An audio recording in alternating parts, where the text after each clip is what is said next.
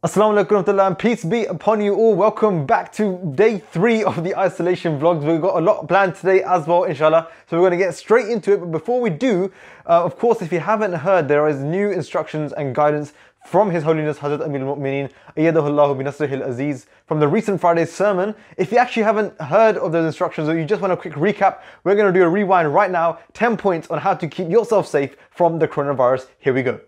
Number 1, make sure that you're listening to the government and the health officials that are issuing daily guidance on COVID-19 coronavirus. Number 2, make sure that you're taking care of the elderly around you and that the elders themselves should try and stay indoors as much as possible. Number 3, make sure you're maintaining the hygiene in your house, whether that's cleaning your bathroom, your kitchen, and the general surroundings, of course, in your area. Number 4, make sure you're also cleaning your clothes and trying to change your clothes every single day. Number 5, a bit of a tricky one, make sure that you're getting the right amount of sleep, whether that's 6 or 7 hours for adults and 8 to 9 hours for children. Even more importantly, go to sleep on time. Number 6, make sure you're abstaining from foods that have preservatives or chips and crisps in general like this. Number 7, make sure that you're keeping yourself hydrated with water every 30 to 45 minutes. Number 8, make sure that you keep washing your hands regularly and properly as advised by the government. Number 9, whenever you sneeze, make sure that you're covering your nose with a handkerchief or a tissue. Finally, and most importantly, number 10. Make sure that you are praying for everybody around the world that may Allah protect all of us from the virus and heal and cure those who are affected by this epidemic. Alright guys, hopefully those instructions will stay with you. We're going to go straight now into the life hack section. Today's life hack is going to be very easy. It's actually going to be something that even hopefully I can do myself. And that is to do with bananas. And all you need is a banana or a few bananas and aluminium foil. Hopefully you have these things at home. And what this does is actually helps you to avoid the ripened marks that you sometimes get on bananas, especially children when they see them, they sometimes tend not to want to eat them. So to avoid those marks appearing on your banana, what you simply have to do is get a little bit of foil and simply wrap it around the stem of the banana, making sure that you've fully covered the foil around the banana. And this actually helps it to not ripen as quickly as it would have otherwise done. And this is because fruits and vegetables generally, they emit a substance called ethylene, which actually helps not only the fruit itself to ripen, but the fruits around it to also ripen as well. And it's actually quite interesting because if you want an avocado or some tomatoes, you want them to ripen quicker, what you can actually do is you can put an apple next to them in the same bag, and that will help those fruits ripen a lot quicker than normal. Now what we're going to do is I've got one with foil on it, one without foil on it, and we're going to leave these for a few days, and I think in the vlog a few days later we're going to see how this actually turned out and see if it was actually successful. Let's just hope I don't accidentally eat these bananas before that. Alright guys, now we're going to quickly experiment with some quick food tips and tricks. Today we're going to make some hummus, and I'm sure a lot of you have probably tried hummus outside from the stores elsewhere. Maybe you haven't made it at home yet. It's something that is a delicious treat, not only for adults but also for young children as well. It's actually surprisingly a very good source of plant-based protein, and it's also very high in B vitamins and also in iron as well, so very good. Let's quickly show you how that is made.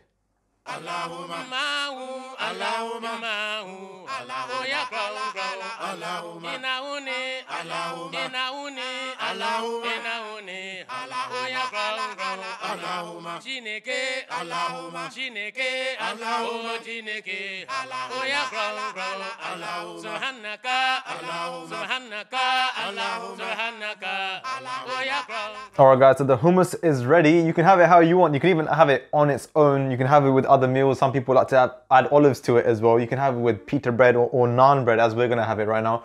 Remember, the prayer before eating a meal is Bismillahi wa ala barakatillah. The translation is below. So we're going to now quickly try and see how this turned out. Bismillahi wa ala barakatillah. Alhamdulillah, that's turned out really nice. It's very tasty. You're probably now ready to do a little bit of exercise as we do every single day. We focused on our upper body, we focused on our core. Today, we're going to be focusing on leg exercises that you can do straight from home. And let's quickly get straight into it right now and see how that goes.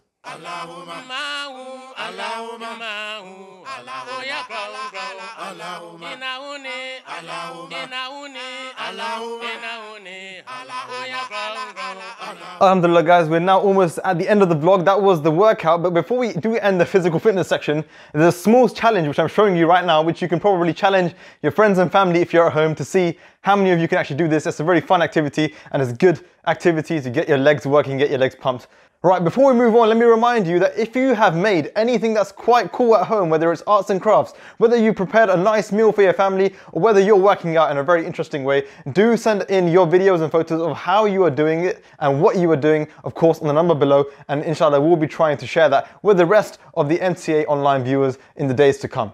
Alright guys, we're now going to end off with a very short story for the vlog today, and today's story is for everybody who's at home during isolation. You might be alone at home, you might not at times have much to do, and unfortunately this can be a very dangerous time for us as well, because we can be at that time be most vulnerable to satanic thoughts, evil thoughts and inspirations. So of course we should keep ourselves busy in positive things and try to do good things which keep our minds busy and away from negative thoughts. But beyond that, there's also many other factors that can affect us as well, such as being proud of ourselves and being very arrogant at times can be things that creep in on people without them realizing. So it's always very important that we self-check ourselves every single day. Have we become something that we don't want to be? Are we grounded? Are we humble? Something that we should always do. And we should never think that it is beyond us to fall into this trap. We can even see that Jesus, peace be upon him, once in his time, Satan tried to, of course, put these thoughts into his mind, but he, of course,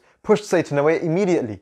And we can also find a story of Sheikh Sayyid Abdul Qadir Jilani, may Allah have mercy on him, and that is today's story, that actually once he said that he also was subject to temptation of Satan. He tried to do it, of course, Satan was not successful in doing that, and that story goes so, that Satan came to him and said that you are so great, you have all of your prayers have been accepted, and everything which was forbidden to other people has been made permissible for you. You don't even have to pray as other people do.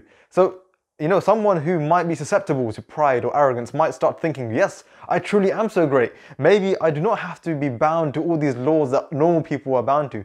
But of course, Sheikh Abdul Qadir Jilani Sahib, may Allah have mercy on him, alhamdulillah, by the grace of God, he wasn't like that, and he was humble in his mind, and he immediately rejected this thought of pride and thought of greatness, and said to Satan that, by God, go away. How can something which was not permissible for the Holy Prophet ﷺ be permissible for me? And of course, Satan immediately vanished after that. So we should always remember to stay humble, to stay grounded, and remember that all the blessings that we receive in our lives are solely due to the grace and bounty and blessings of Allah Almighty. So may Allah enable us to help those around us. Stay safe, stay well, stay healthy. And of course, we'll be back tomorrow. Make sure you like, subscribe, and comment below with your feedback. We love to see that every single time. And until next time, Assalamu alaikum wa rahmatullah, and peace be upon you all.